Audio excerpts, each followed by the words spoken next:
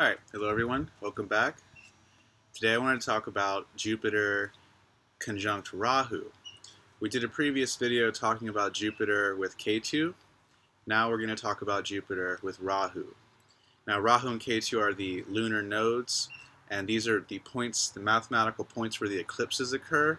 So any planet or thing that is a significant factor that is near them in the astrology chart is going to basically have a lot of qualities that are going to be eclipsed, or there are going to be parts of it that just don't quite connect for the person, and they'll have some issues there. I remember when I was first learning about astrology, once I got into Vedic astrology, the person who read my chart was able to really hone in on very, very personal and specific things that you just wouldn't have seen without understanding the lunar nodes, and if you were doing other systems of astrology that don't emphasize it. But in Vedic philosophy, it's all about reincarnation and karma. And that's the whole reason you're looking at a birth chart, is it is a roadmap of the soul. It is a roadmap of your many past lives. And since this culture was so focused on reincarnation, it really makes a lot of sense that they've specialized on Rahu and Ketu and reading Rahu and Ketu, because they are so helpful in understanding your past life karma, as well as your ancestral karma.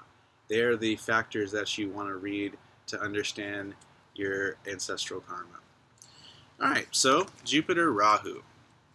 This is commonly called the Guru Chandala Yoga. Which means like an outcast guru. So this is a yoga for being an outcast guru. That says it all right there. This is a yoga that is about, like, how to explain it, like, Guru Chandala, this basically means that this is a yoga indicating when you have Jupiter and Rahu conjunct, your philosophy might be really out there, or might not fit into the box, or you might not have any philosophy, or you might not have as many morals or Jupiter things within your natural dharma and being, and so you will make a lot of people upset in your culture and your society, basically. So Jupiter represents like culture and society, and so you get Rahu there. It means someone who hasn't really been experienced with a lot of that, so they will offend their culture, or they will offend they will be forced to be an outcast. You see, like someone who has to be someone who's just on the fringe of society more so. Mick Jagger has Jupiter Rahu. He was one of the first rock and rollers, Rolling Stones. This was not liked by most people at the time. He was like an outcast in some ways, but at the same time he was like a leader with that Jupiter energy. Jim Morrison, Madonna, a lot of other people who are like pioneers or rock stars will have this placement. The way I like to talk about it in a modern interpretation, Guru Chandala, well, yeah, that takes a little while to understand all that. If you're looking at it in a modern placement, a modern interpretation, I like to call this the single mother placement. I hate to say it, that's not fun, but that gets straight to the point. If you're a woman and you have this, your statistics and your odds of being a single mother are skyrocketed. I'm sorry, but they are. Because Jupiter represents, for a woman, her husband and her children, and also luck and fortune and guru. Jupiter represents a lot of things for us, and especially for a woman. So when Jupiter is with Rahu, it shows there's major issues with these affairs in your karma, basically. To put it very simply, I don't know how many of you guys are watching this, either men or women who have Jupiter conjunct Rahu. You have probably had a lot of struggles with husband, if you're a woman, with children, either way, with your education, with wealth, or with being in a flow of abundance, and with just being good. And these are all Jupiterian issues. One of the things that, the other reason I call it a single mother placement is because, yeah, like basically this is saying that one really has to focus on Jupiter, like their long-term vision and their long-term dharma. And so if Rahu's there, it's showing there's a weakness there. So you're more likely to attract a guy who's not right for you in the long term, hence being a single mother. And then with Jupiter and Rahu, you're also more likely to have a surprise pregnancy, because it's like, oh, the gods are trying to teach one in this life, like, you really want to think more about Jupiter and establishing like a wise, fortunate path in life, and not just doing what one wants to do. You know what I mean? Based on any other impulse. So this placement actually has a bad reputation in India, but there's also a lot of good to it as well, because the person is also the same reason that they offend their culture and the teachers and the institutions, and they'll offend their church when they're growing up, or they will not be able to be a part of their church or temple or religion that they're brought up into. Very common. In that same way, the good side is that they are not able to be held back by social norms and by cultural traditional stigmas that maybe aren't good. And so some of these Jupiter Rahu people are usually some of the first people to break from a tradition that is not maybe that wholesome and is not really that good. So they can be very pioneering in that regard. So like Samuel Hahnemann, the guy who founded homeopathy, has Jupiter Rahu conjunct, and he was like a really brilliant genius man, and had a really incredible ability to perceive, and the systems of medicine that were working in his time weren't really cutting it, so if he had just gone with the traditional approach, he wouldn't have been able to save so many lives, so this Jupiter Rahu is great for getting people to think outside of the box, but they actually have to learn to oftentimes like pay a little bit more attention to culture and the bigger picture Jupiter issues, right? One thing is like Jupiter kind of has to do with your destiny and fate, and so these people, actually, if you have Jupiter with Ketu or Jupiter with Rahu, either one, you're very more likely to disrespect other people's destinies, and you don't want to do that. So that's one of those things where if you get caught up in other people, oh, he's doing the wrong thing, he shouldn't be living this life, don't get caught up in all that. It's very easy to project because you're not happy with your destiny and overall path, to project on others and just spend a lot of time wasted on others. So that's important to avoid that with this placement. And like I was saying, yeah, like in India, this just makes people very irreligious, not wanting to do the Dharma. These people eventually, though, are destined to kind of go towards Jupiter and to see the big picture and to become more spiritual, have faith in God, things like that. They can actually have a fear around religion, around anything spiritual, around being good or doing good, and they will want to come off, especially if they're men, because Jupiter is a male planet. So if you're a woman, you project this more. You see, you suppress, you'll still want to come off as like really good and more good and noble and dharmic than you really are, but more so you're going to manifest it in the man you attract. And if you're a man, you're going to straight up just fake it. Like, you're not gonna, it doesn't work the same way, whereas if you're a man, you're just going to create a false appearance and not suppress that, and you're going to basically present a false image to people that centers around that sign and planetary issues that Jupiter deals with in your chart. So that's because the person's really afraid to be good with Jupiter and Rahu there. Being good has wounded them earlier in life. The last thing they want is for others to know that they aren't that good. And the last thing they want is for others to know how hollow some of their Jupiter, some of their beliefs, or some of their, Jupiterian things are. My teacher Ernst always talks about this guy who was like the head minister at the Self-Realization Fellowship, this big yoga ashram in LA, and he came to him for a reading, and then later found out that he was like promising 3 other girls that he was in love with them and all this stuff, you know what I mean? And just not being the real person that you are up front, so you can actually get a lot of people who want to be spiritual leaders with this placement, and as soon as you see this placement, if they are not people who are hardcore working on their shadow and working on themselves, and this is not like they're not like 15 years deep into this, you probably don't want to follow them. I'm just going to say that. But again, they can become amazing people when they've been through all the stuff that Rahu's put them through, when they've been through that jungle, like Samuel Hahnemann. It just takes time with Rahu things. So as a woman, one can attract men who don't want to have kids, but they'll act like that, or they'll act like they want to marry and have the long-term commitment, and it's something about it doesn't follow through.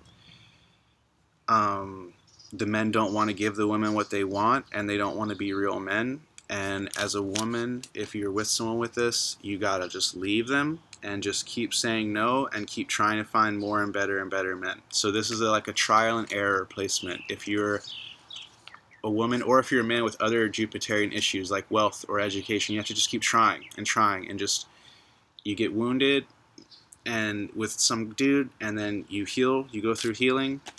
Then when the weather's right, you gotta try again. You know what I mean? And don't settle for, just don't, yeah, because there can be a fear of not being able to have any man, so one will just settle for whatever they can get really quickly, and that's like not the best way to go. You know, if you can wait and just keep working on your Jupiter, yourself, your purpose, your sense of Dharma and purpose, and having faith in God, and you say no to that guy, you'll attract a better guy. And I'm saying this from experience.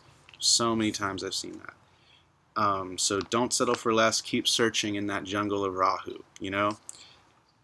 But yeah, these people can be susceptible to gambling, like get-rich-quick schemes, because Jupiter has to do with wealth and your abundance, like wanting to have that so bad, they're not afraid they can do it the right way, so they'll want to get these get-rich-quick things, and that can end up just hurting them more in the long run. So Jupiter is like the power of money and the power of a man in a woman's life. And so a woman that has this can just get a little too crazy about those two things at times. And it's really, really helpful to get a reading to sort things out in that area.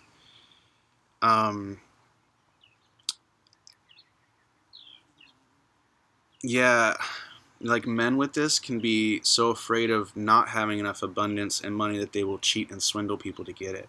You know, so a lot of these like really fake men that are hustling in the business world to just try to get money, usually their Jupiter is afflicted in other ways, but Jupiter with Rahu is one way to do it.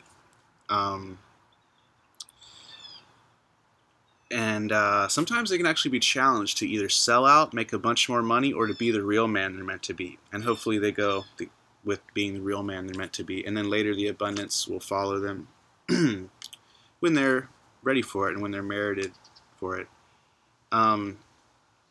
So like someone like this, Alan Watts, if I get time I'll show his chart after this, but Alan Watts is someone who is a big philosopher. He's one of the first books I ever read about Zen Buddhism was written by him.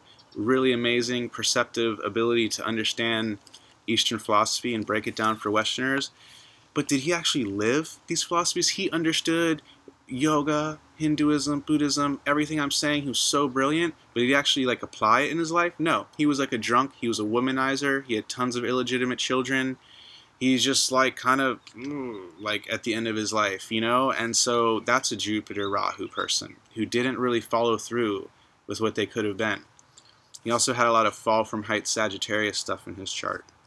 If you watched my previous videos, you know what I mean about that. Jerry Sandusky, the guy who was like this. Oh my God, this guy is such a perfect example of this on an extreme bad level. Don't think like, if you see this commonly, it's not going to be this bad, but do a little research. Jerry Sandusky was this huge like football coach or wrestling coach. I forget what it was. He was a huge coach in one of those schools up in New England in the Northeast area, and he was like worshipped. And one day, someone walked in and just saw him. I can't even talk about it on here, but just go and read about him on the internet. I don't want to talk about it because I can't with the guidelines the way YouTube is now, but he was not who he said he was, and it shocked the New England culture, the football like culture around all of that so much, because he was like such a beloved hero, and then all of a sudden he's going to jail for being the biggest creep on the planet, or you know what I mean? It was like people couldn't believe it. They were like rioting and stuff at the school, but it was real, and a lot of people knew about it for a long time. So that's Jupiter Rahu on an extreme level. Another one was Dylan Roof, the kid who did that crazy shooting in Charleston where I live at that church, the Charleston church shooting. I've done an omen video about that. If you're curious, Omens of the Moon, check out that video, but where I talked about my personal experience as an astrologer when that morning that happened, the omens that I saw. But that kid was also someone who had crazy beliefs that didn't fit with our culture, and he took it into his own hands. And yeah, he's gone now. He got put to death, you know. So that's Jupiter Rahu right there. Didn't have a long term, didn't pan out well for him in the long term. So there's some pretty extreme examples of this stuff. Charlie Sheen, like a very Jupiter Rahu example. When it comes to women, I think it's more people that I've personally had clients, so I don't want to speak about any of those people, but maybe you have had people that you know have had similar issues. I know a lot of men's charts that have this that have these sort of placements, and they have been just like what I described earlier. So yeah, I hope that helps you guys understand a little bit about Jupiter conjunct Rahu.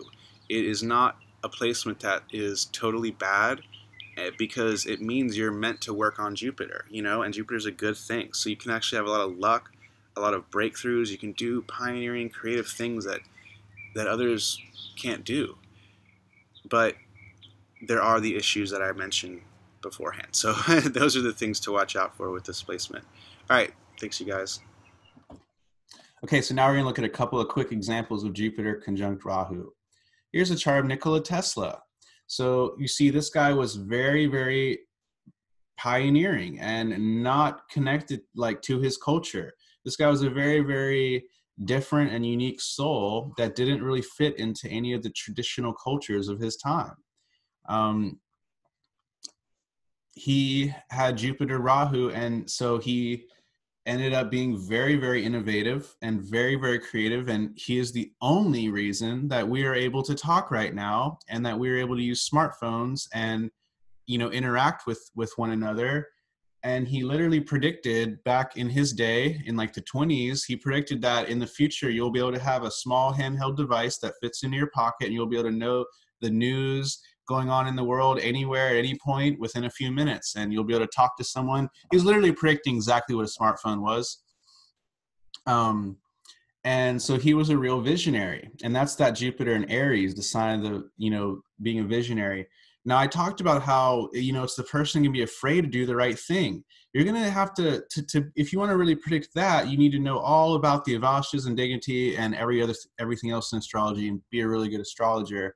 So when you have Jupiter, see, this is how you'll understand why the friends and enemies of Jupiter are the way they are, because Jupiter's enemies are Mercury and Venus. Those are the planets that are about, like, they rule the air signs, like socializing and networking, and the earth signs, like making something, making money, making a concrete thing.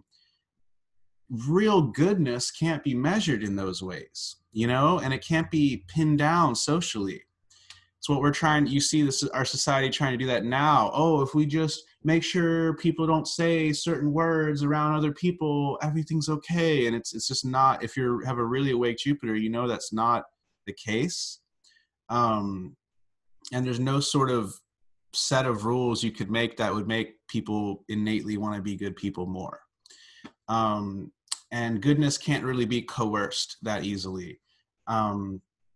But anyway, so Jupiter in a fire sign or in a water sign, he's going to be in the sign of his friends.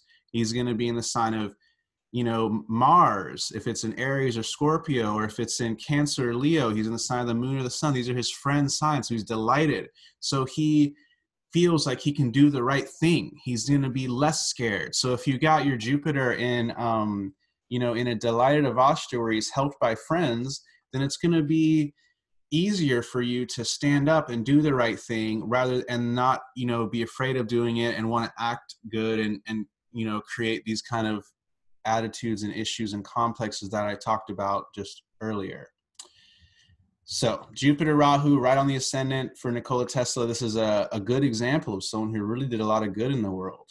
I wrote an article about Nikola Tesla a few years ago if you guys are interested to know a lot more about the rest of his chart. Now, here's another example, Alan Watts. Alan Watts had his ruling planet, Jupiter, in the 3rd house with the 2nd cusp and with Rahu. Jupiter in Aquarius does good, but not as good as in Aries. It's in the 3rd house, which isn't really an ideal house. You'll also notice that he has Venus on the ascendant, which is the one difficult planet for a Sagittarius ascendant to have. And it is afflicted by Saturn and by a waning moon. And when you have afflictions in Sagittarius, there's more likely to have a fall from a height. Go and watch my Sagittarius video to get filled in on why that is.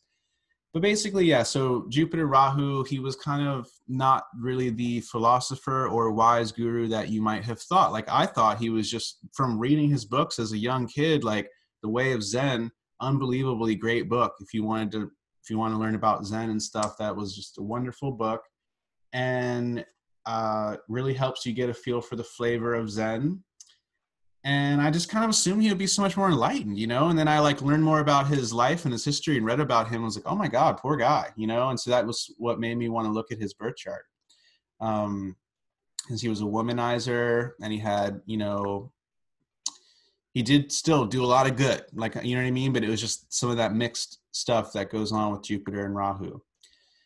And then now we come to Charlie Sheen, which if you don't know about Charlie Sheen, you go and look him up. But he kind of just went crazy and was just like, I'm just going to do whatever I want and, you know, hook up with porn stars and do a bunch of drugs and just go crazy. And look at that, Rahu Jupiter right on the ascendant, you guys.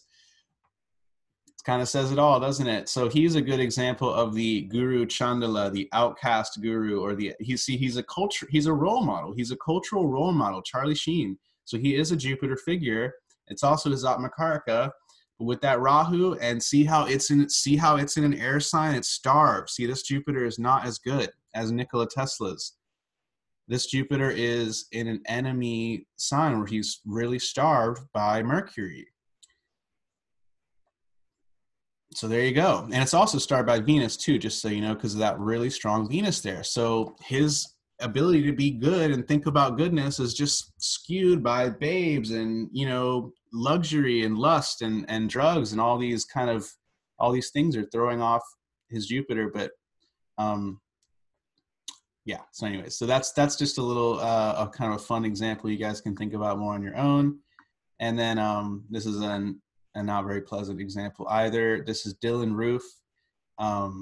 He was the guy who had that Charleston church shooting where he shot a bunch of people in church, like he worshiped with them and prayed with them, and then at the end just shot them all except like 2. And yeah, that's a pretty awful thing. And you can see this Jupiter with Rahu. It's in Scorpio, which is a good dignity. But you'll see he also has a Venus with K2 thing. So he's got both the planets of being good, like the Brahmins, the goodness planets, Venus, Jupiter, are caught up in the twistedness of the lunar nodes, and they're both eclipsed. And then you can see how Mars, his Atmakaraka, violence and stuff, is really starved by Mercury, a debilitated Mercury, which is no good, and Saturn. It's like starved in a lot of ways. And the Lord of it, Pisces, which delighted, is that twisted Jupiter. So, yeah, very twisted beliefs this kid had. But you know, like I said, there are some better ones. I didn't show you guys the founder of homeopathy, Hanuman's chart, but there are a lot more. And like I said, there's a lot of famous people who have been very influential and done things. But you'll see some interesting issues with things that represent Jupiter. Oh, like one of the Wachowskis, because they both became transgender, and one of them has Jupiter Rahu as their ruling planet in the 7th. So that makes a lot of sense to be like, I'm not a man, you know what I mean? To have that Jupiter Rahu thing. So that's also a really interesting one. Okay, you guys, hope you enjoyed this. Hope you learned a lot. Let me know if you have any feedback or interesting examples of Jupiter Rahu. Okay, take care.